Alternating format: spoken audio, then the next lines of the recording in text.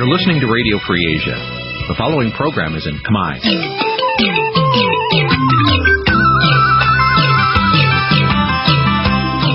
នេះជាកម្មវិធីផ្សាយវិទ្យុអាស៊ីសេរី នេះជាកម្មវិធីផ្សាយរបស់វិទ្យុអាស៊ីសេរីជាភាសាខ្មែរ វិទ្យុអាស៊ីសេរីសូមស្វាគមន៍លោកអ្នកនាងទាំងអស់ពីរដ្ឋធានី Washington នៃសហរដ្ឋអាមេរិក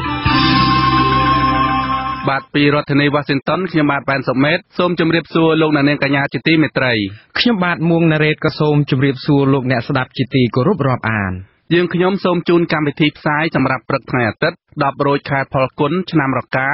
នុបស័កពុទ្ធសករាជ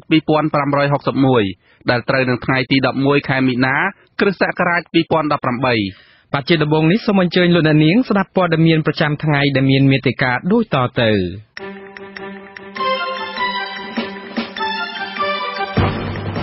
សមាជិកព្រឹទ្ធសភាអាមេរិកបញ្ជាក់ជំហរជាថ្មីថានឹងធ្វើយ៉ាងណាឲ្យលោកហ៊ុនសែនទទួលខុសត្រូវចំពោះការបំផ្លាញប្រជាធិបតេយ្យនៅកម្ពុជា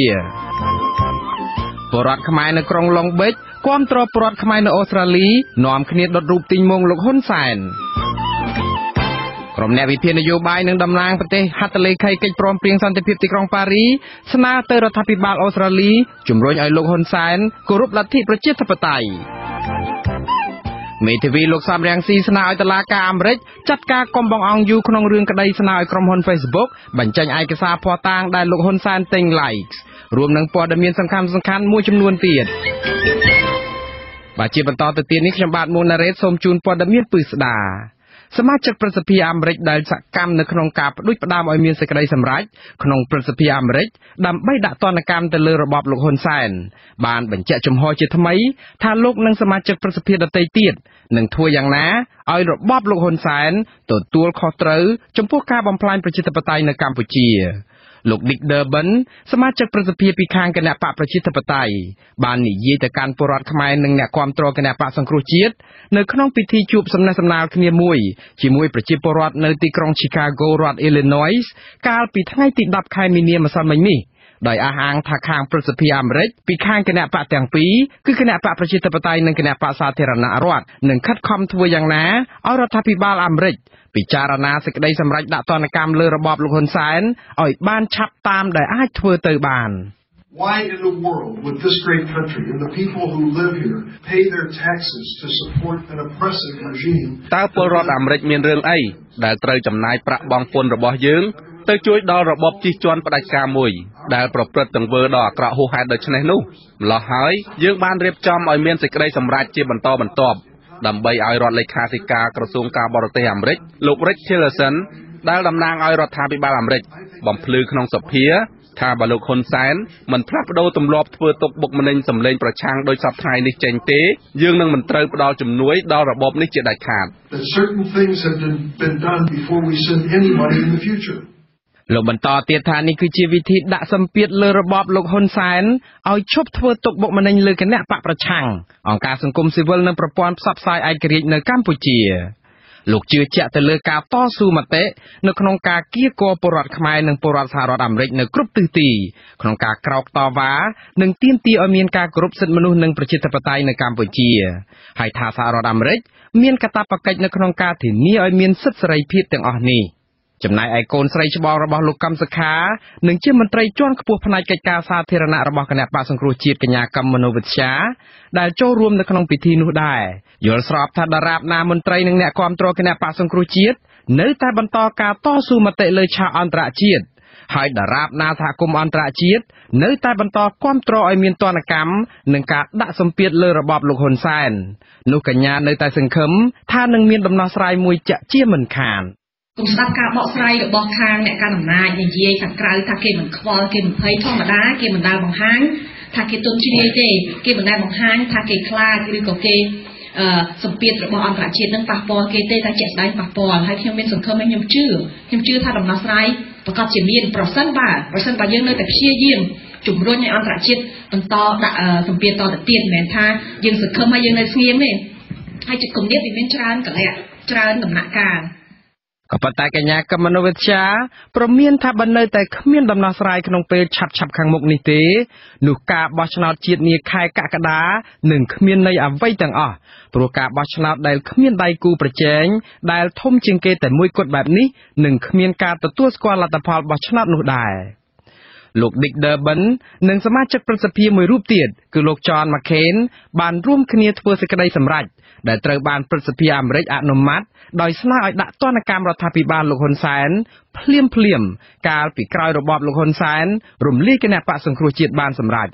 ជាលទ្ធផលកាលពីចុងខែកុម្ភៈកន្លងទៅនេះរដ្ឋាភិបាលសហរដ្ឋអាមេរិកបានសម្រេចកាត់ផ្តាច់ជំនួយជាផ្លូវការទៅរបបលោកហ៊ុនសែនដោយសារតែស្ថានភាពរំលោភសិទ្ធិមនុស្សនិងប្រជាធិបតេយ្យធ្ងន់ធ្ងរបច្ចុប្បន្ននេះខាងសភានិងប្រសិទ្ធិអាមេរិកកំពុងតែស្នើវិធានការទណ្ឌកម្មបន្ថែមដែលឈានទៅដល់ការបង្កកទ្រព្យសម្បត្តិលោកហ៊ុនសែននិងក្រុមគ្រួសារនិងមន្ត្រីជាន់ខ្ពស់របបលោកហ៊ុនសែនមិនតែប៉ុណ្ណោះសហរដ្ឋអាមេរិកបានព្រមានរួចទៅហើយថានឹងឈានទៅដល់ការបញ្ឈប់ការអនុគ្រោះពន្ធនាំចេញផលិតផលវិស័យកាត់ដេរទៀតប្រសិនបើលោកហ៊ុនសែននៅតែមិនព្រមស្ដារស្ថានភាពអាក្រក់បច្ចុប្បន្នឲ្យវិលទៅរកភាពល្អដូចដើមវិញទេលោកនាងកញ្ញាកំពុងស្ដាប់ការផ្សាយរបស់វិទ្យុអាស៊ីសេរីពីរដ្ឋធានី Washington សហរដ្ឋអាមេរិកកម្ពុជាបានជាប់ចំណាត់ថ្នាក់ជាប្រទេសមានហានិភ័យបំណុលគួរឲ្យកត់សម្គាល់ក្នុងគម្រោងយុទ្ធសាស្ត្រមហិច្ឆតាប្រចាំសតវត្សរបស់ចិនក្រោមគំនិតផ្ដួចផ្ដើមខ្សែក្រវ៉ាត់មួយវិថីមួយតើកម្ពុជាគួររៀបចំយុទ្ធសាស្ត្រយ៉ាងណាដើម្បីជៀសឲ្យផុតពីបំណុលចិនដើម្បីកុំឲ្យក្លាយជាកូនជើងចិនសូមលោកអ្នកនាងរងចាំស្ដាប់សេចក្តីរាយការណ៍អំពីរឿងនេះនៅក្រៅការផ្សាយព័ត៌មាននាពេលបន្តិចទៀតនេះបាទសូមអរគុណបាទលោកអ្នកស្ដាប់ជាទីមេត្រីប្រជាពលរដ្ឋខ្មែរនៅឯទីក្រុងឡុងបិចដែលមិនពេញចិត្តទៅនឹងសម្ដីហិង្សានិងការដឹកនាំរបស់លោកនាយរដ្ឋមន្ត្រីហ៊ុនសែនបាននាំគ្នាដុតរូបទីងមុងរបស់លោកកាលពីថ្ងៃទី10ខែមីនាម្សិលមិញនេះលោក Brady Yang បានអះអាងនៅតាមបណ្ដាញសង្គម Facebook ថាពិធីដុតរូបទីងមុងរបស់លោកហ៊ុនសែននេះគឺចង់បង្ហាញឲ្យលោកហ៊ុនសែនឃើញកាន់តែច្បាស់ថាប្រជាពលរដ្ឋខ្មែរនៅឯនាយសមុទ្រមិនខ្លាចញញើតការគំរាមតាមវាយដល់ផ្ទះនោះឡើយម្យ៉ាងទៀតការរួមគ្នាក្រោកឡើងដូចនេះគឺចង់បង្ហាញការគាំទ្រដល់ពលរដ្ឋខ្មែរអូស្ត្រាលីដែលគ្រោងដុតរូបទីងមុងលោកហ៊ុនសែននៅក្នុងថ្ងៃដែលលោកធ្វើទស្សនកិច្ចទៅចូលរួមប្រជុំពិសេសអាស៊ានអូស្ត្រាលីនៅថ្ងៃទី17-18 ខែមីនាខាងមុខមិនតែប៉ុណ្ណោះលោក Brady Yang ឆ្លៀតឱកាសយកពិធីដុតរូបទីងមុងលោកហ៊ុនសែននោះដើម្បីទាមទាររកយុត្តិធម៌ជូនលោកកម្មសខានិងគណៈបក្សសង្គ្រោះជាតិដែលត្រូវបានរបបលោកហ៊ុនសែនរំលាយចោល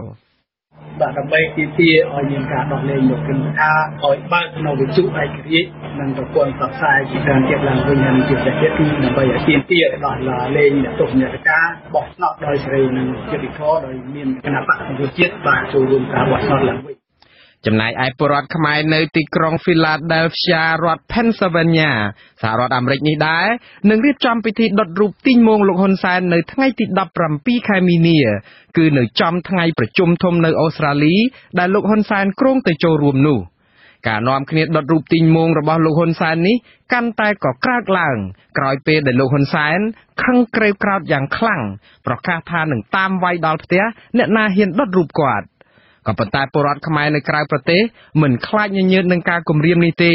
ហើយនាំគ្នាដុតរូបលោកហ៊ុនសែនជាបន្តបន្ទាប់ក្រោយមកលោកហ៊ុនសែនបានប្រកាសថាការដុតរូបនេះគ្មានប្រសិទ្ធភាពនោះទេគឺបើចង់ឲ្យស័ក្តិសិទ្ធិគឺទាល់តែនាំគ្នាដុតឬក៏វាយបំផ្លាញរូបនាគនៅតាមទីវត្តអារាមព្រោះលោកកើតឆ្នាំរោង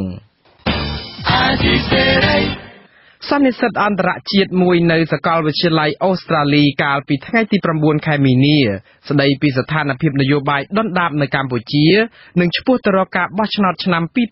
2018បានជជែកផលផុសអំពីការរំលោភសិទ្ធិមនុស្សនិងការបំផ្លាញលទ្ធិប្រជាធិបតេយ្យនៅកម្ពុជារបស់របបក្រុងភ្នំពេញសន្និសីទដែលរៀបចំឡើងដោយអង្គការ TIFA របស់ឥណ្ឌូនេស៊ីក៏ធ្វើរបាយការណ៍រួមមួយផ្ញើទៅរដ្ឋាភិបាលអូស្ត្រាលីដើម្បីជំរុញឲ្យលោកហ៊ុនសែនដឹកនាំប្រទេសឲ្យវិលមកគោរពលទ្ធិប្រជាធិបតេយ្យនិងគោរពសិទ្ធិមនុស្សឡើងវិញនៅពេលដែលលោកចូលរួមកិច្ចប្រជុំអាស៊ានអូស្ត្រាលីនៅថ្ងៃទី17និងទី18ខែមីនាខាងមុខនោះវាគ្មិនសំខាន់ដែលចូលរួមនៅក្នុងសន្និសីទនេះ រួមមានស្ថាបនិកកិច្ចព្រមព្រៀងសន្តិភាពទីក្រុងប៉ារីនិងជាអតីតរដ្ឋមន្ត្រីការបរទេសអូស្ត្រាលីលោក Gareth Evans អ្នកស្រីមូសុកហួរអនុប្រធានគណៈបក្សសង្គ្រោះជាតិលោកបណ្ឌិតឡាម៉ុងហៃអ្នកវិភាគនយោបាយ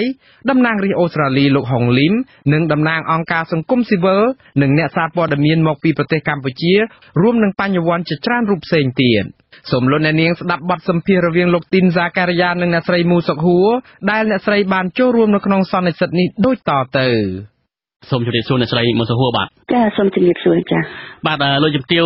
វអាចបញ្ជាក់បន្ថែមអំពីកិច្ចប្រជុំនេះមើលតើលទ្ធផលនៃកិច្ចប្រជុំនេះបានអីខ្លះដែរបាទលទ្ធផលគឺយើងឯកភាពគ្នាថាលទ្ធិប្រជាធិបតេយ្យនៅប្រទេសកម្ពុជាយើងចូលទៅដល់ស្ថានភាពមួយដែលធ្ងន់ធ្ងរណាស់គឺលទ្ធិប្រជាធិបតេយ្យនៅប្រទេសកម្ពុជាគឺស្លាប់ទៅហើយក៏ប៉ុន្តែយើងត្រូវតែមានកាតព្វកិច្ចមានទួនាទីមានសម្បញ្ញៈនៅក្នុងការធ្វើឲ្យការរស់ឡើងវិញនៃលទ្ធិប្រជាធិបតេយ្យនៅប្រទេសកម្ពុជាតែយើងយកកិច្ចព្រមព្រៀងទីក្រុងប៉ារីជាគោលឯកសារគោលហើយនៅប្រទេសអូស្ត្រាលីគឺជាប្រទេសមួយក្នុងចំណោមប្រទេសដទៃទៀតដែលបានមានទួនាទីដ៏សំខាន់នៅពេលដែលរៀបចំឲ្យមានកិច្ចព្រមព្រៀងទីក្រុងប៉ារីនោះឡើយនៅកិច្ចប្រជុំនៅកាំបេរ៉ាតាំងពីម្សិលមិញមានស្ថាបនិកនៃកិច្ចព្រមព្រៀងទីក្រុងប៉ារីប្រចាំប្រទេសអូស្ត្រាលីគឺអតីតរដ្ឋមន្ត្រីក្រសួងការបរទេសលោក Gareth Evans ដែលលោកបានអញ្ជើញចូលរួមហើយលោកបានរំលឹកដល់ឡើងវិញនៅអត្ថន័យខ្លឹមសារនិងការទទួលខុសត្រូវនៃកិច្ចអ្នកដែលចុះហត្ថលេខានៃកិច្ចព្រមព្រៀងទីក្រុងប៉ារីម្យ៉ាងទៀតយើងឃើញថាកិច្ចព្រមព្រៀងទីក្រុងប៉ារីនេះគឺជាការទទួលខុសត្រូវនៃហត្ថលេខីហើយក៏ប៉ុន្តែមានហត្ថលេខីមួយចំនួនដែលទទួលខុសត្រូវហើយដើរតួនាទីសំខាន់ជាងហត្ថលេខីដទៃទៀតរួមគឺប្រទេសឥណ្ឌូនេស៊ីនិងប្រទេសបារាំងដែលជាសហប្រធាននៃសន្និសីទសន្តិភាពនៅប្រទេសសម្រាប់ប្រទេសកម្ពុជាយើងបានឈានទៅដល់ការជួបកិច្ចព្រមព្រៀងទីក្រុងប៉ារីនឹងឯងចឹងអូស្ត្រាលីមានដើរជាធំចឹងហើយបានជាកិច្ចប្រជុំយើងគឺនៅប្រទេសអូស្ត្រាលីលើពីនេះទៀតគឺប្រទេសអូស្ត្រាលីជាម្ចាស់ផ្ទះនៃការប្រជុំជប់អាស៊ីដ៏កំពូលនៅសប្តាហ៍ក្រោយនៅទីក្រុងស៊ីដនីដែលអាស៊ានទាំងមូលគឺអញ្ជើញមកដើម្បីចូលរួមនៅកិច្ចការជំនួបដ៏សំខាន់នេះទី3គឺប្រទេសអូស្ត្រាលីគឺជាលើកដំបូងហើយជាសមាជិកនៃក្រុមប្រឹក្សាសិទ្ធិមនុស្សនៃអង្គការសហប្រជាជាតិនៅហ្សឺណែវបាទដូច្នេះទូនាទីនៃអូស្ត្រាលីទាំង3នេះសំខាន់ណាស់សម្រាប់ឲ្យអូស្ត្រាលីចាត់វិធានការទទួលហើយបង្ហាញខ្លួនថាខ្លួននៅតែជាមិត្តសម្រាប់ប្រទេសកម្ពុជាយើងតែសមិទ្ធនៃអ្នកប្រជាធិបតេយ្យមិនមែនមិត្តដើម្បីឲ្យចូលរួមនៅក្នុងការស្លាប់នៃប្រជាធិបតេយ្យនៅប្រទេសកម្ពុជាទេបាទបញ្ហាសំខាន់មួយទៀតដូចលោកជំទាវមានប្រសាសន៍មិញថាប្រទេសហត្ថលេខីនឹងក៏ជាអ្នកចូលរួមនៅការធ្វើខុសត្រូវទៅលើកិច្ចព្រមព្រៀងដែរទៅលើអ្វីដែលរដ្ឋាភិបាលរបបលោកហ៊ុនសែនកំពុងតែធ្វើនៅពេលបច្ចុប្បន្ននេះដែរហើយនៅក្នុងសន្និសីទម្សិលមិញនេះគឺជជែកខ្លាំងមែនទែនអំពីបញ្ហាស្ថានភាពនយោបាយដុនដាបនៅកម្ពុជាដែលរងការបំផ្លាញដោយរបបលោកហ៊ុនសែននេះតើអ្វីជាគន្លឹះសំខាន់មួយទៀតដែលទាំងប្រទេសជាហត្ថលេខីនៃកិច្ចព្រមព្រៀងសន្តិភាពប៉ារីសផងទាំងអង្គសន្និសីទទាំងមូលដែលបើតាខ្ញុំដឹងថាអង្គការ TIFA ដែលជាអង្គការរបស់ឥណ្ឌូនេស៊ីផងនោះជាអ្នករៀបចំសហការជាមួយសាកលវិទ្យាល័យមួយនៅអូស្ត្រាលីនឹងតើគេនឹងធ្វើអ្វីជាជំហានបន្ទាប់ទៀតបាទយើងមកជួបជុំគ្នានៅអូស្ត្រាលីហ្នឹងក៏ជាទីកន្លែងយុទ្ធសាស្ត្រមួយដែរសម្រាប់ការប្រទេសដែលនៅតំបន់គឺមានទាំងឥណ្ឌូនេស៊ីមានទាំងជប៉ុនចឹងហើយបានជាយើងត្រូវតែបន្តសម្លេងរបស់យើងហើយបង្ហាញថាសង្គមស៊ីវិលក្តីអ្នកនយោបាយក្តីអ្នកតំណាងរាស្ត្រក្តីនៅព្រមទាំងអ្នកវិភាគឯករាជ្យនៅក្នុងតំបន់ទាំងមូលគេរួមគំនិតយោបល់គ្នាថាត្រូវតែសង្កត់ឲ្យធ្ងន់ទៅលើការត្រឡប់មកវិញនៅស្ថានភាព សមស្របមួយដើម្បីឲ្យមានការបោះឆ្នោតដោយត្រឹមត្រូវសេរីនិងយុត្តិធម៌នៅប្រទេសកម្ពុជានេះគឺគេនឹងជំរុញបន្តទៅទៀតហើយសូមឲ្យឈានរហូតទៅដល់ប្រទេសនីមួយៗដាក់វិធានការដ៏ទម្ងន់ដូចជានៅសហគមន៍អឺរ៉ុបគេបានធ្វើជំហាននឹងហើយនៅសហរដ្ឋអាមេរិកគេបានចូលដល់ជំហាននឹងហើយគឺនៅក្នុងការដាក់កម្មជាតាមចតិកាក្តីមិនហើយនឹងកិច្ចការដទៃទៀតដែលគេអាចធ្វើបាននៅប្រទេសនីមួយៗឬតំបន់នីមួយៗយើងនឹងសូមឲ្យទទូចហើយទទូចទៀតពីព្រោះស្ថានភាពសិទ្ធិមនុស្សនៅប្រទេសកម្ពុជាធ្ងន់ធ្ងរណាស់ដូចជាការបាញ់សម្លាប់ប្រជាពលរដ្ឋនៅខេត្តក្រចេះថ្ងៃទី8មីនានេះគឺបង្ហាញឲ្យឃើញថាមិនលោកហ៊ុនសែនមិនដកខ្លួនចេញពីការយកកម្លាំងប្រដាប់អាវុធនៅក្នុងការបំពេញដល់សិទ្ធិសេរីភាពប្រជាពលរដ្ឋជាពិសេសនៅក្នុងរឿងកាប់ព្រៃឈើហើយនឹងរឿងទន្ទ្រានយកដីធ្លីពីប្រទេសប្រជាពលរដ្ឋនេះគឺជាការមួយជាក់ស្ដែងបន្ត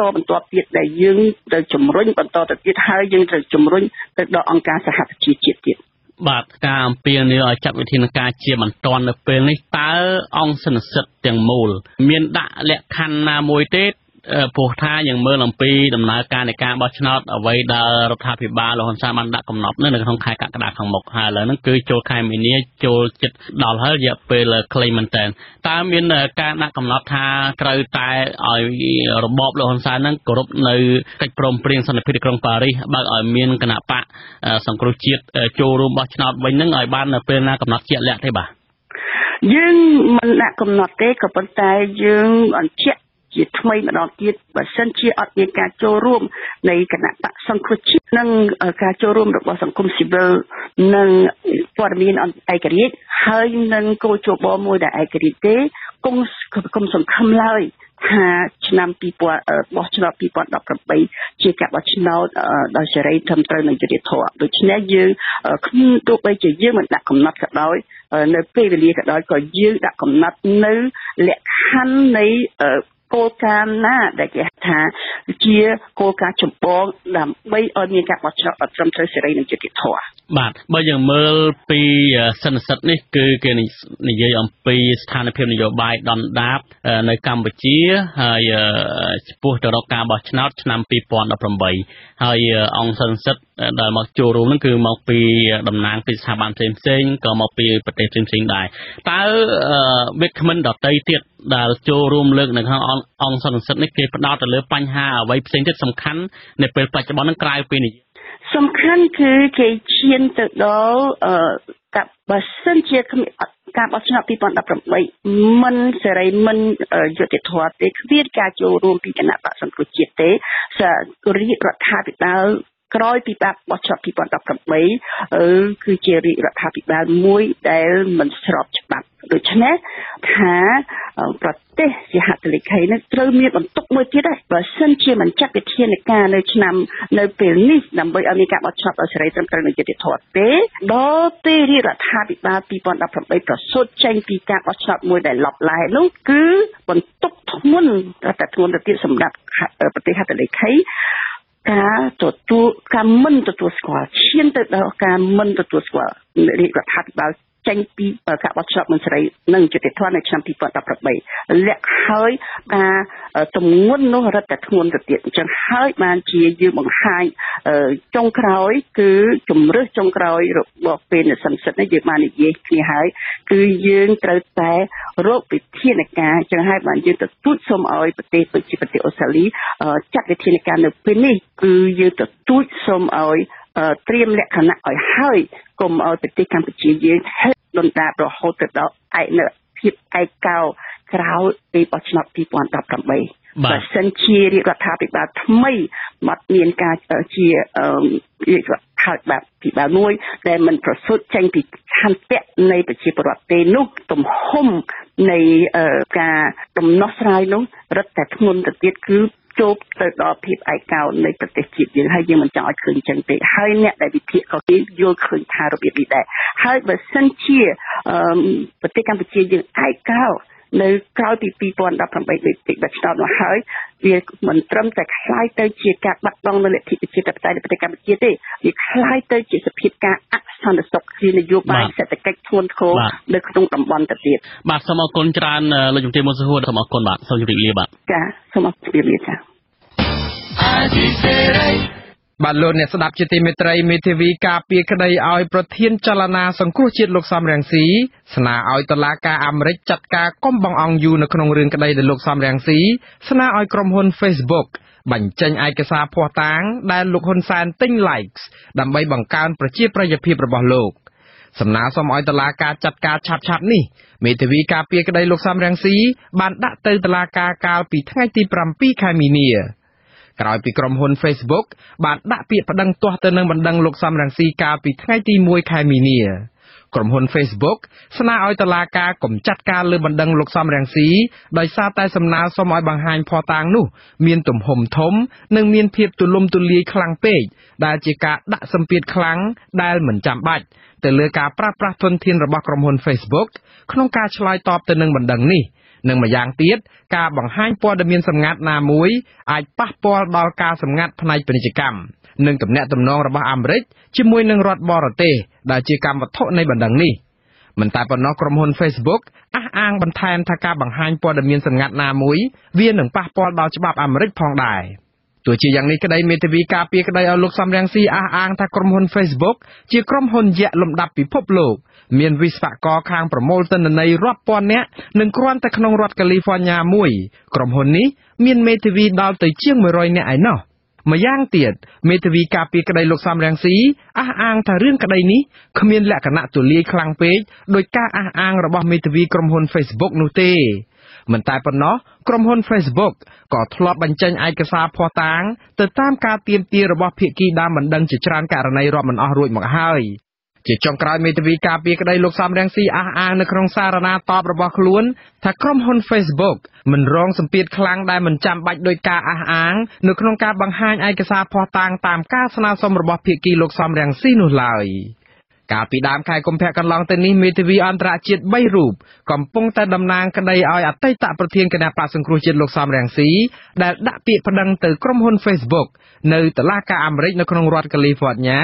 ដើម្បីទាមទារឲ្យក្រុមហ៊ុនយក្សផ្នែកបណ្ដាញសង្គមមួយនេះបង្ហាញភស្តុតាងទាំងឡាយណាដែលពាក់ព័ន្ធទៅនឹងលោកហ៊ុនសែននិងគូកនដែលប្រើទំព័រ Facebook នៅក្នុងការបោកបន្លំរាជម្ចាស់ឆ្នោតដោយការទិញ likes និងរំលោភសិទ្ធិមនុស្សផ្សេងៗបាទលោកអ្នកនាងជាទីមេត្រីមន្ត្រីអង្គការសហប្រជាជាតិនិងមន្ត្រីសិទ្ធិមនុស្សអន្តរជាតិអំពាវនាវឲ្យបើកការស៊ើបអង្កេតជាបន្ទាន់នៅក្នុងករណីហិង្សាលើប្រជាពលរដ្ឋដែលតវ៉ាដីធ្លីនៅខេត្តក្រចេះនេះក្រោយការបង្ក្រាបដោយហិង្សាប្រជាពលរដ្ឋមួយចំនួនបានសម្ងំលាក់ខ្លួននៅក្នុងព្រៃនិងអ្នកខ្លះទៀតគេចខ្លួនមួយរយៈព្រោះតែភ័យព្រួយពីសុវត្ថិភាពក្រោយពេលដែលអាជ្ញាធរបានពង្រាយកម្លាំងសមត្ថកិច្ចឃ្លាំមើលនិងតាមដានហើយអ្នកភូមិខ្លះទៀតត្រូវបានអាជ្ញាធរឃុំហៅមកសួរនាំហើយប្រមានឲ្យបញ្ឈប់ផ្ដល់ព័ត៌មានទៅអ្នកកាសែតអ្នករាយការណ៍ពិសេសរបស់អង្គការសហប្រជាជាតិទទួលបន្ទុកសិទ្ធិមនុស្សប្រចាំនៅកម្ពុជាអ្នកស្រីរ៉ូណាស្មីតសម្ដែងក្តីព្រួយបារម្ភយ៉ាងក្រៃលែងជុំវិញព័ត៌មានអំពីការបាញ់ប្រហារទៅលើប្រជាពលរដ្ឋអ្នកតវ៉ាចំនួនដីធ្លីនៅឯខេត្តក្រចេះនេះ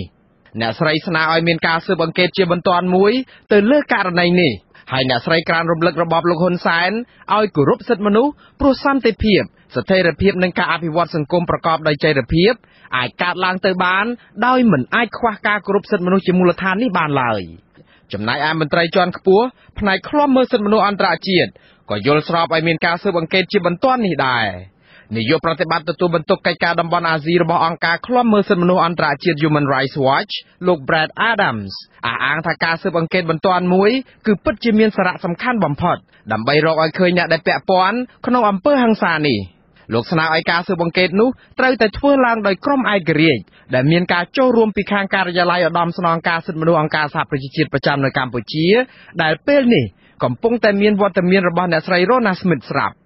ការស៊ើបអង្កេតត្រូវតែរកឲ្យឃើញថាតើហេតុអ្វីបានជាកងកម្លាំងប្រដាប់អាវុធមានវត្តមាននៅកន្លែងតវ៉ាដោយប្រជាពលរដ្ឋសាមញ្ញនិងថាតើកងកម្លាំងប្រដាប់អាវុធទាំងនោះទៅការពារឲ្យក្រុមហ៊ុនឯកជនឬទៅការពារក្រុមគ្រួសារឬបកពួករបស់អ្នកមានអំណាចដូចជាលោកហ៊ុនសែនជាដើមនោះ លោក Brad Adams លើកឡើងបន្ថែមទៀតថាបើទោះបីជាពលរដ្ឋតវ៉ាបិទផ្លូវក៏អាជ្ញាធរមិនត្រូវប្រើអំពើហិង្សាទៅលើពួកគាត់នោះដែរព្រោះពលរដ្ឋមានសិទ្ធិជាមូលដ្ឋាននៅក្នុងការតវ៉ាដោយសន្តិវិធីណាមួយ So those are all the questions that need to be answered. And of course បញ្ហាទាំងអស់នឹងឯងហើយគឺជាអ្វីដែលត្រូវស៊ើបអង្កេតរកឲ្យឃើញនោះតាមពិតទៅអាជ្ញាធររបបលោកហ៊ុនសែនគ្មានប្រវត្តិបើកការស៊ើបអង្កេតណាមួយដែលឯករាជ្យនឹងគួរឲ្យជឿទុកចិត្តបាននោះទេដូច្នេះហើយទើបការស៊ើបអង្កេតនេះត្រូវតែធ្វើឡើងដោយអង្គការសហប្រជាជាតិបើគ្មានអន្តរាគមន៍ពីអង្គការសហប្រជាជាតិទេគុំសង្ឃឹមថានឹងមានតម្រុយពីហេតុការណ៍ពិតដែលបានកើតឡើងនោះឲ្យសោះក្រៅពីប្រកែកថាគ្មានអំពើហិង្សារហូតដល់មានការស្លាប់មនុស្សនិងរបួសរាប់សិបនាក់នេះអាជ្ញាធរខ្មែរឯណោះមិនបានបង្ហាញអំពីការបើកការស៊ើបអង្កេតឯករាជ្យណាមួយនៅឡើយនោះទេផ្ទុយទៅវិញអាជ្ញាធរបានដាក់កម្លាំងសមត្ថកិច្ចឃ្លាំមើលពលរដ្ឋនិងតាមដានពលរដ្ឋណាដែលផ្ដល់ព័ត៌មានឲ្យប្រព័ន្ធផ្សព្វផ្សាយពីការប៉ះទង្គិចរវាងពលរដ្ឋនិងអាជ្ញាធរដែលបណ្ដាលឲ្យមនុស្សស្លាប់និងរបួសជាច្រើននាក់និងមួយចំនួនបាត់ខ្លួនកាលពីថ្ងៃទី8ខែមីនាដែលកើតឡើងជុំវិញវិវាទដីធ្លីរបស់ប្រជាពលរដ្ឋជាមួយនឹងក្រុមហ៊ុនសម្បទានសេដ្ឋកិច្ចវៀតណាមនៅឃុំពីធ្នូស្រុកស្នួលខេត្តក្រចេះនេះ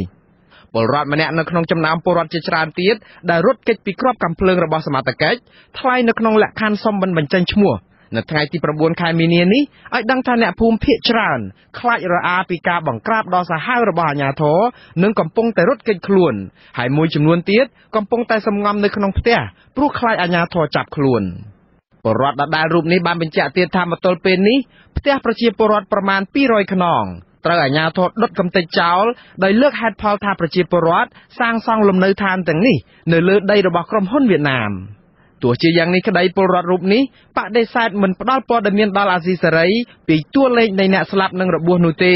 ព្រោះបារម្ភខ្លាចអាជ្ញាធរចាប់ខ្លួននិងធ្វើទុកបុកម្នេញមកលើរូបគាត់បើកាលណាដែលខ្ញុំមានទឹកបត់សម្ភារនឹងទៀតខ្ញុំមិនដឹងតែងាប់មិនដឹងតែរស់បើសិនតែយកខ្ញុំទៅដាក់កន្លែងសិទ្ធិនារីថាឲ្យខ្ញុំមានសិទ្ធិនារីឆ្លើយឲ្យត្រូវរួចមួយម៉ាត់គ្រប់មួយម៉ាត់មកគាត់ឲ្យខ្ញុំឆ្លើយទៅក៏ខ្ញុំឆ្លើយត្រូវដែរទោះជាយ៉ាងនេះក្តីសាកសីដែលឃើញហេតុការណ៍បាញ់ប្រហារនេះបានប្រាប់អាស៊ីសេរីកាលពីយប់ថ្ងៃទី8មីនាថាការបង្ក្រាបនោះបានបណ្ដាលឲ្យប្រជាពលរដ្ឋស្លាប់និងរងរបួសមួយចំនួនទៀតក្រុមហ៊ុនដែលទទួលបានដីសម្បត្តិសេដ្ឋកិច្ចពីរដ្ឋាភិបាលឈ្មោះចំការកៅស៊ូមេមុតរបស់កូនស្រីលោកនាយរដ្ឋមន្ត្រីហ៊ុនសែនគឺអ្នកស្រីហ៊ុនម៉ាណា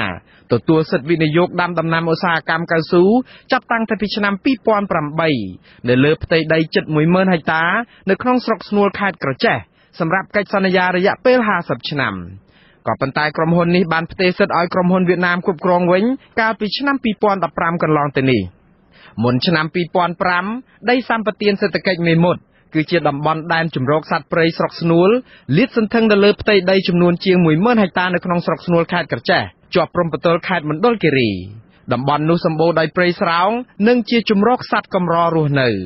តែនៅគ្រាដែលមានវត្តមានក្រុមហ៊ុនកូនស្រីលោកហ៊ុនសែនតំបន់នោះបានក្លាយទៅជាជម្រកអាជីវកម្មឈើដ៏កក្រើកបង្កឲ្យព្រៃរលាយទាំងស្រុងហើយបច្ចុប្បន្នគ្រប់គ្រងដោយក្រុមហ៊ុនវៀតណាមនិងមានដាំដំណាំកៅស៊ូសាលាខេត្តក្រចេះកាលពីថ្ងៃទី8ខែមីនាបានចេញសេចក្តីប្រកាសព័ត៌មានថាគ្មានមនុស្សស្លាប់នៅក្នុងការប៉ះទង្គិចគ្នារវាងអាជ្ញាធរនិងពលរដ្ឋនោះទេការប៉ះទង្គិចនោះមានតែមនុស្ស9នាក់ប៉ុណ្ណោះរងរបួសក្នុងនោះ7នាក់ជាសមត្ថកិច្ចអាជ្ញាធរខេត្តបញ្ជាក់ថានៅក្នុងការប៉ះទង្គិចនោះគឺដោយសារតែប្រជាពលរដ្ឋតវ៉ាបិទផ្លូវជាតិលេខ76ហើយក្រុមអាជ្ញាធរបានសម្របសម្រួលតែពលរដ្ឋបដិសេធនិងបានប្រើហិង្សាលើក្រុមអាជ្ញាធរដោយប្រើកាំបិតជំពាមនិងកាំភ្លើងកាយឆ្នៃជាដើមយ៉ាងណាក្រុមប្រជាពលរដ្ឋដែលតវ៉ានោះបានចាត់ទុកសេចក្តីជូនដំណឹងរបស់អាជ្ញាធរថាជាការបំផ្លាញការពិតពលរដ្ឋអះអាងថាសមត្ថកិច្ចបានដកហូតទូរស័ព្ទដៃរបស់ពួកគាត់ដែលថតបានអ្នកស្លាប់នៅក្នុងហេតុការណ៍នោះនិងបានដឹកសាកសពទៅលាក់ទុកដើម្បីបំបត្តិភស្តុតាងនិងគេចវេសពីការទទួលខុសត្រូវមេឃុំពីធ្នូលោកប៉ឹងវុនអះអាងថាគ្មានមនុស្សស្លាប់នៅក្នុងព្រឹត្តិការណ៍តវ៉ានោះទេមានតែអ្នករបួសហើយរថយន្តសង្គ្រោះរបស់អាជ្ញាធរបានដឹកជនរងគ្រោះទៅមន្ទីរពេទ្យភ្លាមលោកថាអាជ្ញាធរខេត្តបានចាត់ក្រុមការងារចុះដោះស្រាយវិវាទដីធ្លីនេះដែរកាលពីពេលថ្មីកន្លងទៅនេះលោកបញ្ជាក់ថាវិវាទដីធ្លីនេះកើតឡើងដោយសារពលរដ្ឋនាំគ្នាចាប់ដីរបស់ក្រុមហ៊ុនរស់នៅនិងកាប់ព្រៃទន្ទ្រានយកជាកម្មសិទ្ធិទើបអាជ្ញាធរតែងតែចុះអនុវត្តច្បាប់ដូចនេះពីទៅរកថាបាត់មនុស្សបាត់អី มันจะรอเจ้าได้เอาทาเคยมาเคยยิดสมมติเจ้าตาเปียจะมือจะรอเคยเมียนบอกตอนนี้จะมืออันเมียนถ้ากับใบเนี้ยถ้ากับปีเนี้ยยังวันเตียงจะมืออันเคยเมียนกลับไปអ្នកនាំពាក្យសមាគមការពារសិទ្ធិមនុស្សអាត់ហុកលោកសង្សានករណាប្រាប់ថាសមាគមអាត់ហុកក៏ពុំទាន់រកឃើញតួលេខនៃអ្នកស្លាប់និងអ្នករបួសនៅក្នុងការប៉ះទង្គិចគ្នានេះនៅឡើយដែរត្បិតអាជ្ញាធរនិងពលរដ្ឋកំពុងតែប្រទីងប្រទង់គ្នាបញ្ជាក់អំពីចំនួនអ្នកស្លាប់និងអ្នករបួសនៅក្នុងករណីនេះតែយ៉ាងណាក៏ដោយលោកថាសមាគមអាត់ហុកកំពុងតែស៊ើបអង្កេតពីការប្រើប្រាស់អាវុធរបស់សមត្ថកិច្ចថាតើវាសមស្របតាមផ្លូវច្បាប់ឬយ៉ាងណាស្របពេលដែលមានប្រជាពលរដ្ឋមួយចំនួនរងរបួសធ្ងន់ក្នុងអំឡុងពេលតវ៉ានោះលោកចាត់ទុកការដោះស្រាយវិវាទដោយប្រើអំពើហិង្សាពុំមែនជាយន្តការត្រឹមត្រូវតាមផ្លូវច្បាប់នោះទេនឹងអាជ្ញាធរហ្នឹងក៏តែធ្វើការបើកទូលាយឲ្យមានការបង្ហាញព័ត៌មានឲ្យច្បាស់ការដើម្បីឲ្យយើងដឹងពីខលខូចខាតឬក៏ការដែលរឿងហ្នឹងវាធ្វើឲ្យនឹងប៉ះពាល់ដល់ផ្លូវដល់អាជីវកម្មឬក៏ខាងមានតពោស្នាមហ្នឹងវាយ៉ាងម៉េចឲ្យវាច្បាស់លាស់ដូច្នេះយើងគិតថាបើសិនជាមានរបៀបដែលតាមឡើងហ្នឹងគឺខុសទៅពីច្បាប់អញ្ចឹងគួរទៅចាត់វិធានការដើម្បីឲ្យពួកគាត់ហ្នឹងរៀនចាឬក៏ឲ្យសកម្មភាពបែបហ្នឹងកុំឲ្យកើតមាននៅក្នុងប្រទេសកម្ពុជាទៀតព្រោះយើងគិតថាការប្រើប្រាស់ហិង្សាមិនមែនជាមធ្យោបាយដោះស្រាយទេទោះជាយ៉ាងណាក៏ដោយក្រមប្រជាពលរដ្ឋប្រតិកម្មទៅនឹងប្រព័ន្ធឃោសនារបស់លោកហ៊ុនសែនដែលថាក្រមប្រជាពលរដ្ឋប្រើកាំភ្លើងឆ្នៃកាំបិតដំបងនិងចំពាមកៅស៊ូជាដើមតដៃជាមួយសមត្ថកិច្ចដែលប្រជាពលរដ្ឋចាត់ទុកការចោទដូច្នេះថាគឺជារឿងមិនពិតទេគឺសមត្ថកិច្ចបានយកកាំភ្លើងបាញ់រះមកលើប្រជាពលរដ្ឋមុនទើបពលរដ្ឋទាញដុំថ្មចំពាមកៅស៊ូនិងដំបងដើម្បីការពារខ្លួនតែប៉ុណ្ណោះបាទលោកអ្នកនាងជាទីមេត្រីអាស៊ីសេរីផ្ដល់នៅព័ត៌មានគួរជាទីទុកចិត្តហើយទាន់ហេតុការណ៍ដល់ប្រជាជននៅក្នុងប្រទេសតំបន់អាស៊ីដែលប្រព័ន្ធផ្សព្វផ្សាយត្រូវបានរដ្ឋាភិបាលរឹតបន្តឹងនៅក្នុងស្ថានភាពនៃការរដ្ឋបិទសិទ្ធិសេរីភាពផ្នែកសារព័ត៌មាននិងរងទុក្ខបុកម្នេញពីសំណាក់អាជ្ញាធរអាស៊ីសេរីពិតជាជួបឧបសគ្គយ៉ាងច្រើននៅក្នុងការរកប្រភពព័ត៌មានរបស់យើងសុទ្ធតែរងការគំរាមអ្នកខ្លះរងការគំរាមកំហែងដល់អាយុជីវិតថែមទៀតផងដោយសារតែព្យាយាមផ្ដល់ព័ត៌មានពិតឲ្យវិទ្យុអាស៊ីសេរីរបស់យើងខាងអាជ្ញាធរវិញមិនត្រឹមតែមិនចង់ផ្ដល់ព័ត៌មានដល់វិទ្យុយើងប៉ុណ្ណោះទេប៉ុន្តែថែមទាំងព្យាយាមបន្សាបភាពទុកចិត្តនៃព័ត៌មានពិតដែលអាស៊ីសេរីខិតខំរាយការណ៍ជូនប្រជាពលរដ្ឋថែមទៀតផងទោះជាស្ថិតនៅក្នុងស្ថានភាពដ៏លំបាកលំបិនយ៉ាងនេះក្តីក៏អាស៊ីសេរីនឹងមិនបោះបង់ការបដិញ្ញាចិត្តហើយខិតខំពុះពៀស្វែងរកព័ត៌មានពិតឲ្យបានទៅតាមលទ្ធភាពដែលអាចធ្វើទៅបានដើម្បីផ្សាយជូនប្រជាពលរដ្ឋខ្មែរនិងពិភពលោកឲ្យបានជ្រាបអំពីស្ថានភាពជាក់ស្ដែងដែលកំពុងកើតមាននិងដែលត្រូវបានប្រព័ន្ធឃោសនារបស់លោកហ៊ុនសែនព្យាយាមបិទបាំងបាទលោកអ្នកនាងជាទីមេត្រីព័ត៌មានស្ដីពីអំពើហិង្សាទៅលើប្រជាពលរដ្ឋតវ៉ាដីធ្លីនៅមិនទាន់អស់នៅឡើយទេ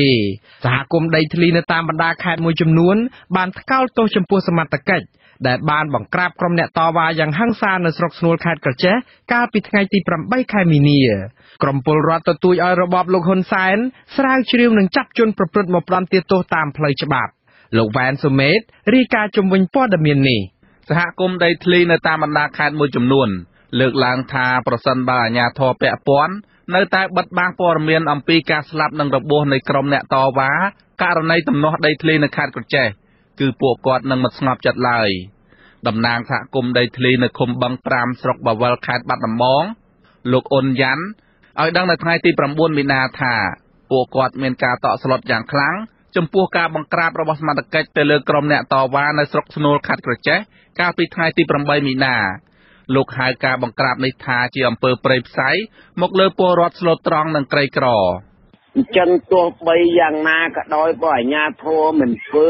វាមិនខុសគ្នាពីកន្លែងដែលកើតហេតុមិនសមមិននឹងទេវាអត់ផុតពីកើតហេតុទេព្រោះអីឆ្នាំ2011មានផ្ទុះអាវុធម្ដងទៅហើយអញ្ចឹងមួយចំនួនខ្ញុំចាំស្ដាប់ខ្ញុំថាឥឡូវបងប្អូនប្រជាពលរដ្ឋស្ដាប់គេរងចាំគេដោះស្រាយតែឥឡូវពេលដែលដោះស្រាយគេមិនដោះប្រជាជនគេថាគិតអស់ជំរឿហើយបើគេមកយកដីគិតនឹងសលីងកម្រិតខ្វែវដូចតែគ្នានឹងដែរចំណែកឯសហគមន៍ដីធ្លីនៅខេត្តឧត្តរមានជ័យលោកជឹមវណ្ណាទទូចឲ្យរដ្ឋាភិបាលរបបលោកហ៊ុនសែនត្រូវតែស្រាវជ្រាវចាប់ជនប្រព្រឹត្តដើម្បីមកទទួលខុសត្រូវចំពោះមុខច្បាប់ លោកអះអាងទៀតថាបើទោះបីជាការបង្ក្រាបដោយហិង្សាយ៉ាងនេះក្តីពួកគាត់នៅតែបន្តជួបជុំគ្នាដើម្បីតវ៉ាឲ្យអាជ្ញាធរដោះស្រាយរឿងទំនាស់ដីធ្លីរបស់ពួកគាត់ដោយមិនខ្លាចញញើតដែរអូរឿងសមត្ថកិច្ចនិយាយមិនដែលពិតទេខ្ញុំមិនជឿតែម្ដងព្រោះដូចជារឿងនៅក្នុងចិត្តតគួននេះក៏ចឹងដែរឡើងទៅតវ៉ាដល់ខេត្តតែចុះមកដោះស្រាយថ្ងៃណាឡើងតវ៉ាថ្ងៃនោះអីគេបញ្ជាឲ្យអាបុលនឹងអាសលីអីអាម៉ៃខូអីមកយកមកឈូសមកឆាយពេញនឹងឯជាជនតវ៉ាទៅក៏ស្ងាត់ទៅថ្ងៃណាឡើងទៅប្តឹងទៅថ្ងៃនោះអីគេមកឈូសខ្លាំងតែប្រជាពលរដ្ឋនៅខាងឧត្តមបញ្ជាខាងខ្ញុំនេះគឺអត់ខ្លាចទេគឺឡើងតវ៉ាទៀតដើម្បីដីដើម្បី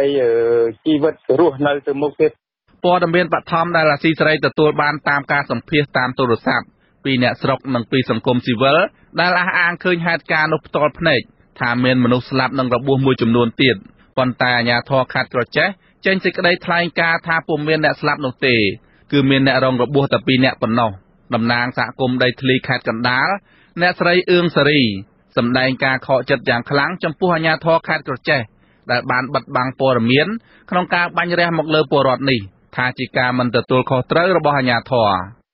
ខ្ញុំដាក់បន្ទុកនេះចម្បងទៅប្រមុខរដ្ឋាភិបាលដឹកនាំទាំងស្រុងហើយបន្ទាប់មកបើគាត់ចាប់វិធានការយ៉ាងម៉េចទៅតាមទៅច្បាប់ជាមួយអាជ្ញាធរដែលពាក់ព័ន្ធខ្ញុំឲ្យគាត់ទទួលខុសត្រូវទាំងស្រុងក្នុងនាមដែលគាត់ជាអាជ្ញាធរទទួលបន្ទុកនៅក្នុងប្រមុខដឹកនាំរដ្ឋាភិបាលព្រោះអីការសហការបណ្ដាញជាប្រព័ន្ធដោះស្រាយនៃរដ្ឋាភិបាលគឺគាត់ត្រូវមានកាតព្វកិច្ចទទួលខុសត្រូវពីលំដាប់ថ្នាក់ក្រោមជាតិរហូតដល់ថ្នាក់ជាតិស្រដៀងគ្នានេះដែរសហគមន៍ដីធ្លីនៅខេត្តបន្ទាយមានជ័យលោកសៀនវីលើកឡើងថាការប្រើអំពើហិង្សាបង្ក្រាបក្រុមអ្នកតវ៉ាដោយសមត្ថកិច្ចនេះគឺជាអំពើឃោរឃៅនិងដោយអយុត្តិធម៌មកលើពលរដ្ឋលោកសៀនវីអះអាងទៀតថាក្រោយពីមានការបង្ក្រាបមកលើពលរដ្ឋបែបនេះគឺរឹតតែបញ្ឆេះកំហឹងដល់ពួកគាត់ឲ្យចង់តវ៉ាកាន់តែខ្លាំងហើយពិសេសខ្ញុំអត់មានកន្លែងនៅទេខ្ញុំជ្រោកដីរបស់គេហើយធ្វើកូនខ្ទមភ្លៀងមកលិចពេញតែហ្នឹងឯងហើយមកខ្ញុំបន្តស៊ូដើម្បីនេះចុះកូនចៅខ្ញុំហើយការរៀនសូត្ររបស់គ្នាក៏វាតម៉ែឪខ្វះខាតកូនចៅក៏រៀនអត់ទៅបានចេះដឹងគេដែរអាហ្នឹងអញ្ចឹងលោកគ្រូហើយបើយើងបន្តស៊ូដើម្បីកូនចៅយើងទេដើម្បីអីទេហើយយើងបើសពថ្ងៃប្រទេសយើងវិជាថាបតៃយើងថាខ្លាចហើយយើងចេះតែខ្លាចពេកក៏វាមិនកើតទេអាហ្នឹងអ្នកនាំពាក្យសមាគមការពារសិទ្ធិមនុស្សអាត6លោកសង្សានករណាលើកឡើងថារឿងនេះអាជ្ញាធរហាក់មានចេតនាបិទបាំងព័ត៌មានច្រើនជាងការបង្ហាញជាសាធារណៈហើយលោកទទូចឲ្យរដ្ឋាភិបាលលោកហ៊ុនសែនបង្កើតគណៈកម្មការស្រាវជ្រាវឲ្យមានតម្លាភាពដើម្បីចាប់អ្នកប្រព្រឹត្តនិងអ្នកពាក់ព័ន្ធមកផ្ដន្ទាទោសតាមច្បាប់តើការបាញ់នឹងវាត្រឹមត្រូវទេការបើកការបាញ់បោះនឹងត្រឹមត្រូវដែរឬទេហើយវាសមស្របទេដែលប្រើប្រាស់កម្លាំងប្រដាប់អាវុធយើងមើលឃើញទៅដូចជាយោធាផងហើយទៅប្រើកំភ្លើងទៅការពារក្នុងហេតុការណ៍អស់ហ្នឹងហើយយើងឃើញហើយថាការប្រើប្រាស់ហ្នឹងវានីតិវិធីផ្លូវច្បាប់វាដល់ដំណាក់កាលប្រើប្រាស់អាវុធហើយទៅនៅមន្ត្រីសង្គមស៊ីវិលរូបនេះអះអាងទៀតថាប្រសិនបើរបបលោកហ៊ុនសែនមិនស្រាវជ្រាវចាប់ជនប្រព្រឹត្តមកផ្ដន្ទាទោសឲ្យមានតម្លាភាពទេគឺរឿងនេះមិនស្ងប់ឡើយ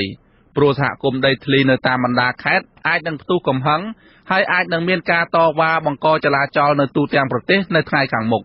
ខ្ញុំបាទវ៉ែនសុមេតអាស៊ីសេរីពីរដ្ឋធានី Washington បាទលោកនាងជាទីមេត្រីងាកមកព័ត៌មានពាក់ព័ន្ធជាមួយនឹងស្ថានភាពសុខភាពរបស់លោកកឹមសុខាវិញម្ដងអ្នកវិភាគនយោបាយព្រមានថាបើលោកកឹមសុខាឈឺទ្រុឌទ្រោមឬក៏ស្លាប់នៅក្នុងពន្ធនាគារអ្នកគាំទ្រគណៈបកប្រឆាំងអាចនឹងមិននៅស្ងៀមដូចសពថ្ងៃនេះទេ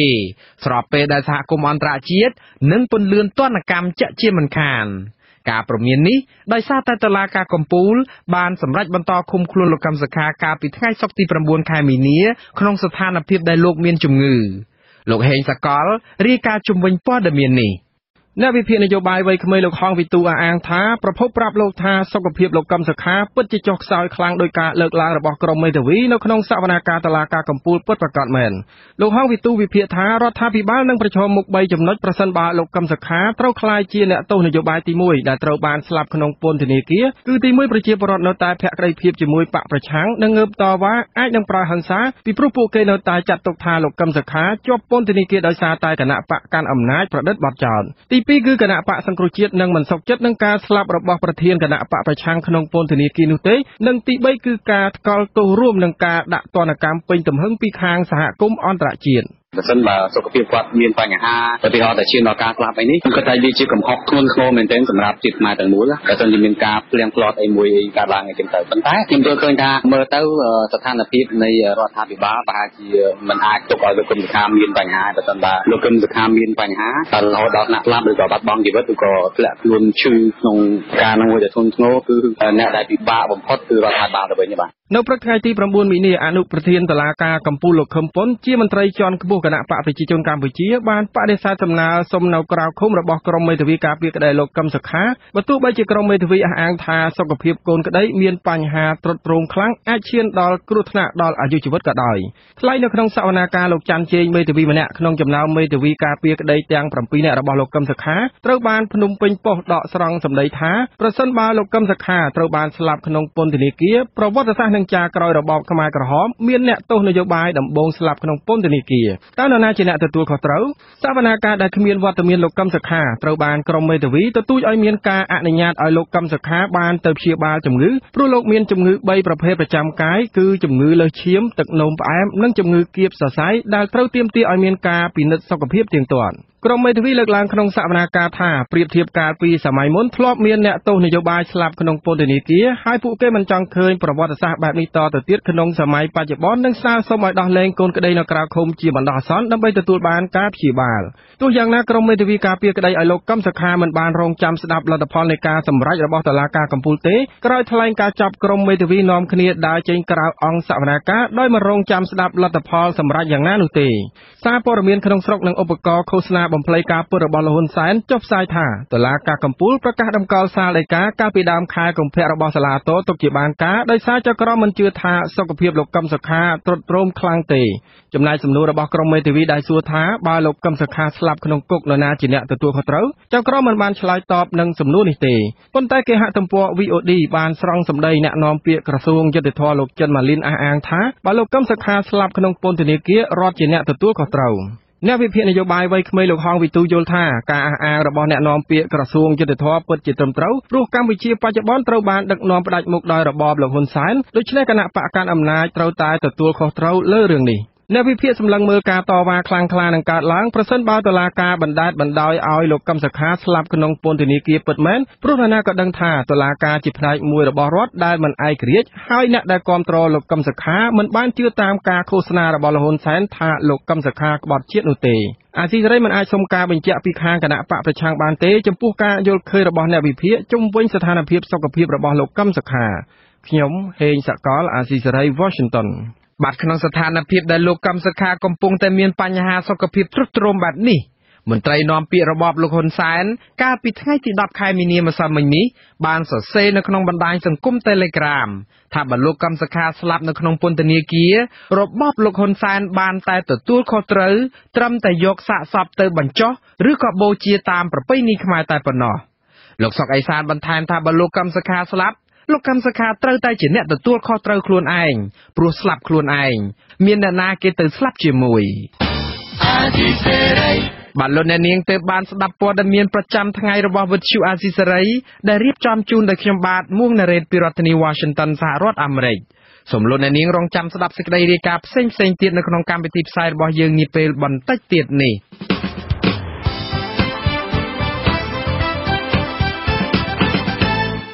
លោកអ្នកនាងកញ្ញាអ្នកស្ដាប់ជាទីមេត្រីនៅក្នុងការផ្សាយជាបន្តទៅទៀតនេះយើងខ្ញុំមានសេចក្តីរាយការណ៍ពិស្ដារស្ដីអំពីរបាយការណ៍ស្រាវជ្រាវរបស់មជ្ឈមណ្ឌលដើម្បីការអភិវឌ្ឍសកលរកឃើញថាកម្ពុជា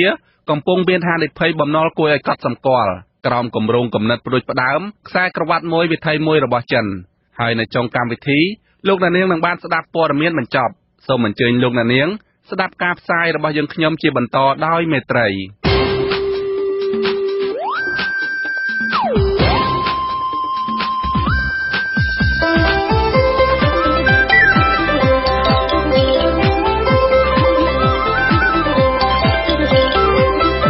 សេចក្តីរាយការណ៍ពិស្ដារ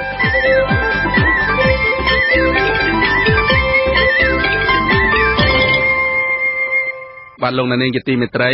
មជ្ឈមណ្ឌលដើម្បីការអភិវឌ្ឍសកល Center for Global Development មានមូលដ្ឋាននៅរដ្ឋធានី Washington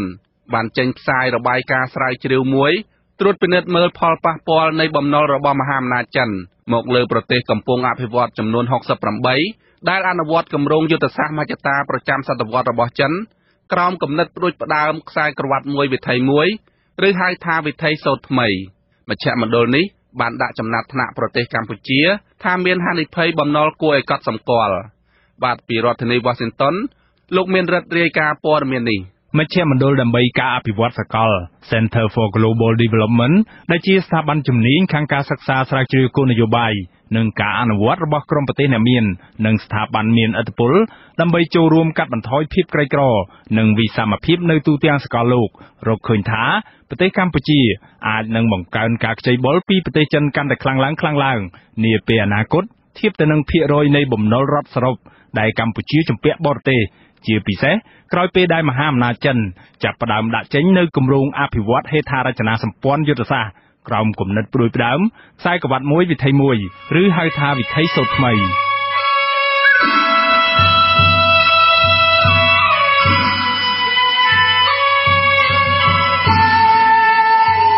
គំនិតផ្ដួចផ្ដើមខ្សែក្រវ៉ាត់មួយវិថីមួយឬហៅថាវិថីសូត្រថ្មីនេះគឺជាមហិច្ឆតាប្រចាំសតវត្សរបស់ចិនដើម្បីពង្រីកឥទ្ធិពលសេដ្ឋកិច្ចភូមិសាស្ត្រនយោបាយនិងវប្បធម៌របស់ខ្លួនស្របពេលដែលចិនកំពុងឡើងគ្រងតំណែងជាមហាអំណាចមួយនៅលើពិភពលោកក្រោមការគ្រប់គ្រងរបស់លោកប្រធានាធិបតីស៊ីជីនពីងចិនបានលាតត្រដាងគំនិតផ្ដួចផ្ដើមនេះជាលើកដំបូងកាលពីឆ្នាំ2013ក្រោមហេតុផលថាដើម្បីផ្សារភ្ជាប់ហេដ្ឋារចនាសម្ព័ន្ធសម្រួលការផ្លាស់ប្ដូរពាណិជ្ជកម្មរវាងប្រទេសក្នុងទ្វីបអាស៊ីទៅកាន់ទ្វីបអាហ្វ្រិកនិងអឺរ៉ុបនិងទៅកាន់តំបន់ផ្សេងពីនេះក្នុងពិភពលោកដើម្បីសម្រេចមហិច្ឆតានេះចិនអាចនឹងចំណាយទឹកប្រាក់សរុបរហូតដល់ទៅជិត$100,000 លានឬ$1 ទ្រីលៀនតាមរយៈគំនិតផ្ដួចផ្ដើមនេះគម្រោងវិនិយោគវិស័យហេដ្ឋារចនាសម្ព័ន្ធរូបវ័ន្តដ៏គួរឲ្យទាក់ទាញជាច្រើនត្រូវបានលាតត្រដាងនិងអនុវត្តនៅកម្ពុជាជាបន្តបន្ទាប់ដែលរួមមានដូចជាការសាងសង់ផ្លូវថ្នល់ល្បឿនលឿនផ្លូវរថភ្លើងតភ្ជាប់ទៅនឹងប្រទេសក្នុងតំបន់កំពង់ផែទឹកជ្រៅកំពង់ផែស្ងួតតំបន់សេដ្ឋកិច្ចពិសេសពលានយន្តហោះអន្តរជាតិជាដើមដែលគម្រោងទាំងអស់នេះសុទ្ធសឹងតែធ្វើឡើងក្រោមរូបភាពជាជំនួយអភិវឌ្ឍនិងកម្ចីបរទេសចិនក៏បានលាតត្រដាងពីផែនការដែលថានឹងជំរុញឲ្យកម្ពុជាអភិវឌ្ឍផ្លូវថ្នល់ល្បឿនលឿនឲ្យបានប្រវែង 2,230 គីឡូម៉ែត្រនៅទូទាំងប្រទេសកម្ពុជាគិតត្រឹមឆ្នាំ2040ក្នុងតម្លៃជាទឹកប្រាក់រហូតដល់ទៅជាង$26,000 លានបើទោះបីជាមជ្ឈមណ្ឌលដើម្បីការអភិវឌ្ឍសកលនេះនៅមិនទាន់ទស្សទាយថាគម្រោងវិនិយោគក្រោមគំនិតផ្ដួចផ្ដើមខ្សែក្រវ៉ាត់មួយវិថីមួយប្រកបដោយការអន្តងចិត្តរបស់មហាអំណាចចិនទាំងនេះអាចនឹងបណ្ដាលឲ្យកម្ពុជាជួបនៅវិបត្តិអសមត្ថភាពក្នុងការសងឬដោះបំណុលជាមួយចិននាពេលអនាគតក៏ដោយក៏មជ្ឈមណ្ឌលស្រាវជ្រាវនេះបានដាក់បញ្ចូលប្រទេសកម្ពុជាទៅក្នុងចំណោមប្រទេសគោលដៅចំនួន23ប្រទេសដែលកំពុងប្រឈមនឹងហានិភ័យបំណុលគួរឲ្យកត់សម្គាល់នាពេលបច្ចុប្បន្ននេះអ្នកជំនាញថាកម្ពុជាមិនត្រូវពឹងផ្អែកហួសហេតុពេកទៅលើម្ចាស់បំណុលចិនតែមួយនោះទេព្រោះការនេះអាចនឹងធ្វើឲ្យកម្ពុជាធ្លាក់ចូលក្នុងអន្ទាក់បំណុលវ័នករបស់ចិនដែលជាហេតុធ្វើឲ្យចិនអាចសម្រេចជោគវាសនាអនាគតរបស់ប្រទេសជាតិជំនួសឲ្យពលរដ្ឋម្ចាស់ស្រុកអ្នកវិភាគគោលនយោបាយការបរទេសនិងជាអ្នកនិពន្ធសៀវភៅការពឹងផ្អែកលើជំនួយនៅកម្ពុជាវិធីដែលជំនួយបរទេសធ្វើឲ្យលទ្ធិប្រជាធិបតេយ្យទន់ខ្សោយលោកសាស្ត្រាចារ្យបណ្ឌិតអៀសុផលប្រាប់អាស៊ីសេរីតាមសារអេឡិចត្រូនិកថាលោកយល់ស្របទៅនឹងការរកឃើញនេះដែលលោកថាជារបបកំហើញសមហេតុសមផលមួយលោកក៏សម្គាល់ថាកម្ពុជាជំពាក់បំណុលចិនសរុបរហូតដល់ទៅ$4.3 លានឬស្មើនឹងជាង 20% នៃផលិតផលក្នុងស្រុកសរុប GDP របស់កម្ពុជាដែលនេះគឺជាចំនួនដ៏ច្រើនលើសលប់ដែលកម្ពុជាជំពាក់ម្ចាស់បំណុលតែមួយគឺមហាអំណាចចិនយោងតាមទិន្នន័យស្ថិតិបំណុលសាធារណៈកម្ពុជាចេញដោយក្រសួងសេដ្ឋកិច្ចនិងហិរញ្ញវត្ថុដែលមិនទាន់ធ្វើបច្ចុប្បន្នភាពនៅឡើយគិតត្រឹមឆមាសទី1ខែកញ្ញាឆ្នាំ2017កន្លងទៅបំណុលសាធារណៈសរុបដែលកម្ពុជាជំពាក់បរទេសសម្រាប់បម្រើឲ្យការអភិវឌ្ឍលើវិស័យហេដ្ឋារចនាសម្ព័ន្ធនិងវិស័យអាទិភាពដទៃទៀតគឺមានចំនួនដល់ទៅជាង$9,000 លានក្នុងចំណោមបំណុលសាធារណៈសរុបដែលកម្ពុជាជំពាក់បរទេសនេះបំណុលដែលកម្ពុជាជំពាក់ចិនមានចំនួនច្រើនជាងប្រទេសណាៗទាំងអស់ គឺស្មើនឹងដល់ទៅជិត $4,000 លានឬស្មើនឹង 42.98% នៃបំណុលរដ្ឋសរុបទាំងមូលដែលកម្ពុជាជំពាក់បរទេសទាំងនេះនៅមិនទាន់រាប់ចូលនៅបំណុលដទៃទៀតដែលវិស័យឯកជនកម្ពុជាជំពាក់ចិនដែលអាចនឹងកើនឡើងដល់ទៅរាប់ពាន់លាន$បន្ថែមទៀតទិន្នន័យស្ថិតិបំណុលសាធារណៈកម្ពុជាដដែលឲ្យដឹងដែរថាក្រៅពីម្ចាស់បំណុលចិនកម្ពុជានៅជាប់ជំពាក់បំណុលជប៉ុនជាង $1,000 លានកូរ៉េខាងត្បូងជាង $680 លានព្រមទាំងប្រទេសដទៃទៀតជាសមាជិកក្លឹបប៉ារីសនិងមិនមែនជាសមាជិកក្លឹបប៉ារីសរួមមានដូចជាប្រទេសបារាំងថៃឥណ្ឌាម៉ាឡេស៊ីនិងវៀតណាមជាដើមដោយឡែកសម្រាប់ការខ្ចីបុលជាមួយម្ចាស់បំណុលពហុភាគីវិញកម្ពុជាជំពាក់ធនាគារអភិវឌ្ឍន៍អាស៊ី ADB ជាង $2,000 លានធនាគារពិភពលោក World Bank ជិត$950 លាននិងមូលនិធិអន្តរជាតិសម្រាប់អភិវឌ្ឍកសិកម្ម IFAD ជាង$125 លានក្រៅពីនេះកម្ពុជានៅជំពាក់បំណុលចាស់ពីសម័យសង្គ្រាមទសវត្សរ៍ទី70និង80ដែលបច្ចុប្បន្នមិនទាន់ដោះស្រាយរួចសរុបជាង$620 លានបើទោះបីជាកម្ពុជាជំពាក់បំណុលបរទេសជុំទិសយ៉ាងនេះក្តីក្រសួងសេដ្ឋកិច្ចនិងហិរញ្ញវត្ថុបានធ្វើការសន្និដ្ឋាននិងអះអាងនៅក្នុងប្រតិបត្តិស្ថិតិបំណុលសាធារណៈរបស់ខ្លួនដដែលនេះថាផ្អែកតាមបទដ្ឋានបច្ចេកទេសអន្តរជាតិស្ថានភាពបំណុលសាធារណៈកម្ពុជាបច្ចុប្បន្នមានចីរភាពនិងមានហានិភ័យកម្រិតទាបឬក្នុងន័យម្យ៉ាងទៀតថាកម្ពុជានៅមានលទ្ធភាពអាចសងម្ចាស់បំណុលបាននៅឡើយហើយក៏នៅអាចបន្តខ្ចីបុលបរទេសបន្ថែមទៀតបានលើសពីនេះទៀតលោកនាយករដ្ឋមន្ត្រីហ៊ុនសែនកាលពីថ្ងៃទី2ខែមីនាកន្លងទៅបានថ្លែងការពីស្ថានភាពបំណុលរបស់កម្ពុជានាពេលបច្ចុប្បន្ននេះថាអត្រាបំណុលរបស់កម្ពុជាស្ថិតនៅក្នុងស្ថានភាពដ៏រឹងមាំនិងមិនមានបញ្ហាអ្វីជាដុំកំភួននោះឡើយលោកហ៊ុនសែនថានៅលើពិភពលោកនេះគ្មានប្រទេសណាមួយដែលមិនជំពាក់បំណុលបរទេសនោះទេលោកបញ្យល់ថាតាមស្តង់ដារទូទៅនៃអនុបត្តិបំណុលប្រទេសនីមួយៗអាចខ្ចីបំណុលបានត្រឹម 40% នៃផលិតផលក្នុងស្រុកសរុប GDP ខណៈដែលអនុបត្តិបំណុលរបស់កម្ពុជាដែលលទ្ធភាពត្រូវខ្ចីដល់ 40% នេះកម្ពុជាខ្ចីត្រឹមតែ 22% ប៉ុណ្ណោះដែលនេះគិតបញ្ចូលទាំងបំណុលចាស់តាំងពីសម័យសង្គ្រាមទៀតផងប្រទេសខ្លះនៅក្នុងតំបន់របស់យើងជំពាក់គេដល់ទៅ 100% 120% ប្រទេសខ្លះដល់ទៅ 200% នៃអនុបត្តិបំណុលទៅហើយក្នុងពេលដែលអនុបត្តិបំណុលគេឲ្យខ្ចីទៅ 40% នៃផលិតផលសរុបសាកសួរមើលប្រទេសបារាំងសួរប្រទេសបារាំងមើលប្រជាជនម្នាក់ជំពាក់គេប៉ុន្មានជាង$50,000អាមេរិកប្រទេសបារាំងពួកប្រឆាំងស្អីឡើងកូនខ្មែរកើតឡើងភ្លាមជំពាក់គេជាង200ប៉ុន្តែអាអ្នកងាយនោះវានៅក្នុងប្រទេសមួយដែលមនុស្សកើតឡើងងាភ្លាមជំពាក់គេជាង50000តែវាអត់គិតវាគិតស្មានតែខ្មែរមិនចេះគិតអាមេរិកដូចជាជំពាក់គេដូចជា40000ផ្លាយក្នុងមនុស្សម្នាក់ជំពាក់គេ40000ហើយយើងទៅនឹងប្រមាណ100តែយើងក៏ត្រូវបន្តការគ្រប់គ្រងអត់មានអ្នកណាទៅខ្ចីបុលគេយើងមានច្បាប់របស់យើងចោះអត់ហើយយើងស្រុកចិត្តធ្វើមុខក្រាស់បន្តិចចុះសុំហ្មងលោកហ៊ុនសែនបន្តថាបើទោះជាសេដ្ឋកិច្ចកម្ពុជាបានឈានដល់កម្រិតមួយដែលត្រូវខ្ចីលុយពីបរទេសក្នុងអត្រាការប្រាក់ពាណិជ្ជកម្មក៏ដោយក៏ប៉ុន្តែដៃគូអភិវឌ្ឍន៍នៅតែបន្តឲ្យកម្ពុជាខ្ចីក្នុងអត្រាការប្រាក់អនុគ្រោះឬហៅម្យ៉ាងទៀតថាឥណទានសម្បទានជាដដែលយ៉ាងណាក៏ដោយផ្ទុយពីការលើកឡើងនិងថ្លែងការពីរបស់លោកហ៊ុនសែននេះលោកសាស្ត្រាចារ្យបណ្ឌិតអៀសផលពន្យល់ថាបើទោះបីជានិរន្តរភាពបំណុលរបស់កម្ពុជាជារួមនៅមិនទាន់អាក្រក់នៅឡើយក៏ដោយ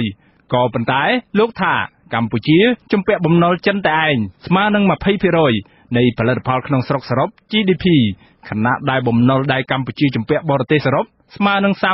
32% នៃផលិតផលក្នុងស្រុកសរុប GDP នេះមានន័យថា 62.5% នៃបំណុលដែលកម្ពុជាជំពាក់បរទេសសរុបគឺសុទ្ធតែជាបំណុលដែលកម្ពុជាជំពាក់ចិនដែលនេះគឺជាចំនួនខ្ចីបុលដ៏ច្រើនលើសលប់ស្ទើរតែមិនគួរឲ្យជឿហើយស្ដាយឲ្យឃើញពីការពឹងផ្អែកស្ទើរតែទាំងស្រុងទៅលើមហាអំណាចចិនតែមួយលោកសាស្ត្រាចារ្យបណ្ឌិតអៀសផលព្រមានថាការនេះអាចនឹងធ្វើឲ្យកម្ពុជាផុងខ្លួនជំពាក់បំណុលមហាអំណាចចិនកាន់តែច្រើនមហាសាលចូលក្នុងអន្ទាក់វ័នករបស់ចិនហើយជាលទ្ធផលមហាអំណាចចិនអាចក្លាយជាម្ចាស់សម្រាប់ជោគវាសនាអនាគតរបស់កម្ពុជាតែម្ដងឬហៅម្យ៉ាងទៀតថា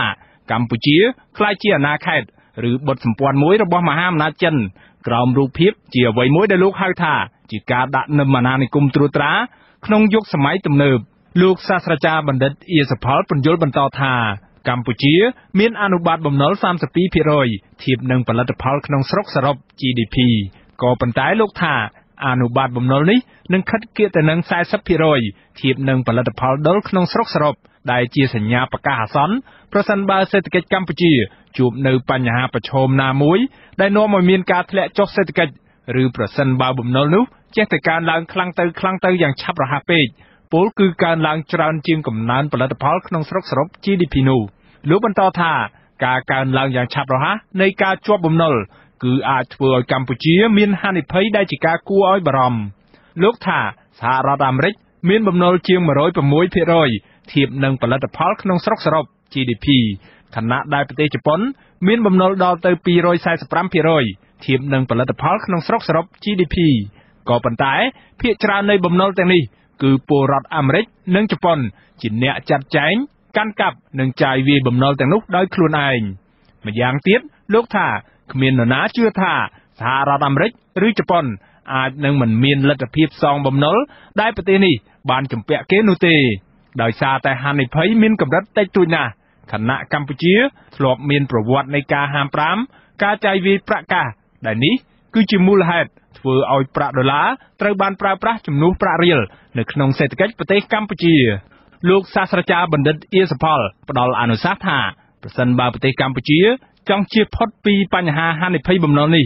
ហើយប្រសិនបើកម្ពុជាមិនចង់ក្លាយជាអាណាខេត្តឬបុតសម្ព័ន្ធមួយរបស់ប្រទេសចិននោះទេជាការប្រសើរដែលកម្ពុជាត្រូវធ្វើពិពិធកម្មម្ចាស់បំណុលឬធ្វើការខ្ចីបុលពីម្ចាស់បំណុលចម្រុះដោយមិនត្រូវពឹងផ្អែកតែទៅលើម្ចាស់បំណុលតែមួយលើសពី 50% នៃបំណុលរដ្ឋជំពាក់បរទេសសរុបនោះឡើយខ្ញុំបាទមានរិទ្ធអាស៊ីសេរីពីរដ្ឋធានី Washington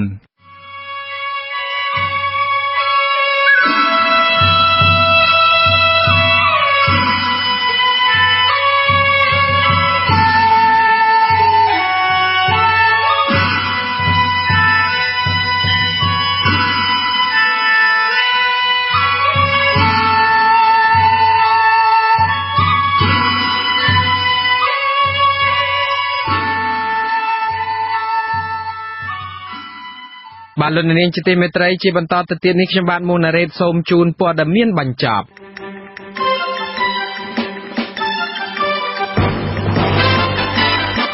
សមាជិកព្រឹទ្ធសភាអាមេរិកដែលចូលរួមសកម្មនៅក្នុងការផ្ដួចផ្ដើមឲ្យមានសេចក្តីសម្រេចនៅក្នុងព្រឹទ្ធសភាអាមេរិកដើម្បីដាក់ទណ្ឌកម្មនៅលើរបបលោកហ៊ុនសែនបានបញ្ជាក់ជំហរជាថ្មីថាលោកនិងសមាជិកព្រឹទ្ធសភាដទៃទៀតនឹងធ្វើយ៉ាងណាឲ្យលោកហ៊ុនសែនទទួលខុសត្រូវចំពោះការបំផ្លាញលទ្ធិប្រជាធិបតេយ្យនៅកម្ពុជា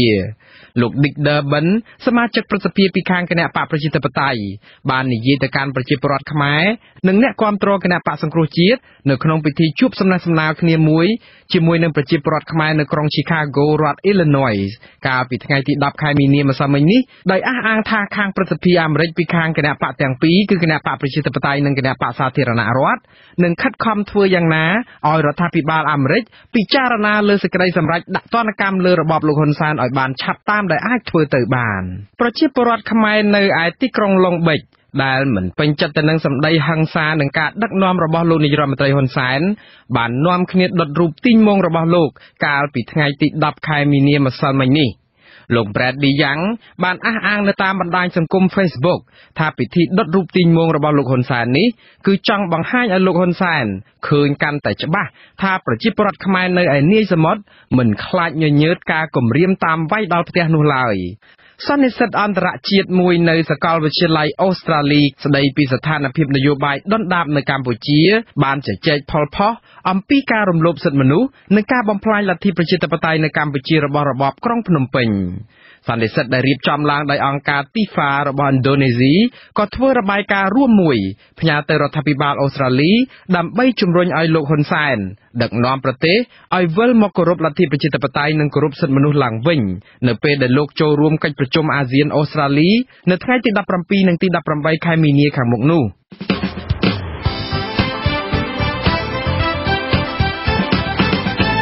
លោកអ្នកនាងកញ្ញាអ្នកស្ដាប់ជាទីមេត្រីកម្មវិធីផ្សាយរយៈពេល1ម៉ោងនៃវិទ្យុអាស៊ីសេរីជាភាសាខ្មែរនៅពេលនេះ ចប់តែប៉ុណ្ណេះ យើងខ្ញុំសូមជូនពរលោកអ្នកនាងព្រមទាំងក្រុមគ្រួសារទាំងអស់ឲ្យជួបប្រកបតែនឹងសេចក្តីសុខចម្រើនរុងរឿងកុំបីឃ្លៀងឃ្លាតឡើយ ខ្ញុំបាទវ៉ែនសុមេត ខ្ញុំបាទមួងណារ៉េត ព្រមទាំងក្រុមការងារទាំងអស់នៃវិទ្យុអាស៊ីសេរីសូមអរគុណនិងសូមជម្រាបលា បាទសូមជម្រាបលា